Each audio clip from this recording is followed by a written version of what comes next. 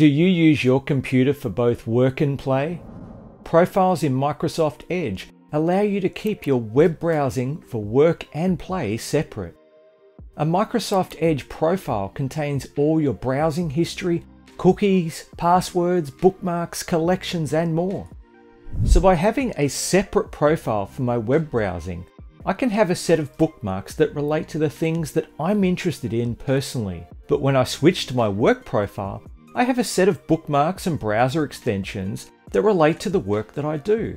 And if I log into my work website, the login details for that site will be saved, only in that profile. Let's look at how to set this up in Microsoft Edge. On the top right, there is a profile icon. I have a picture added. Point to it and it shows you the name of the profile. Click on it to see some options, including Add Profile. Then click on Add.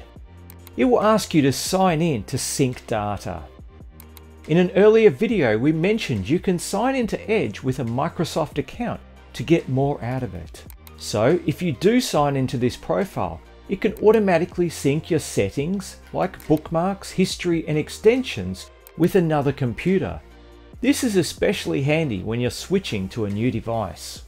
You can also log in using your work, school, or personal Microsoft account to sync the data.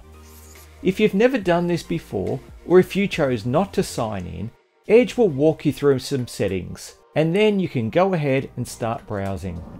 To switch profiles, select on the profile icon and select another profile. You'll notice that a new window opens for each profile. You can create as many profiles as you want. And by the way, you can pin your different profiles to your Windows taskbar. When the profile is open, you'll see that it has its own separate Edge icon.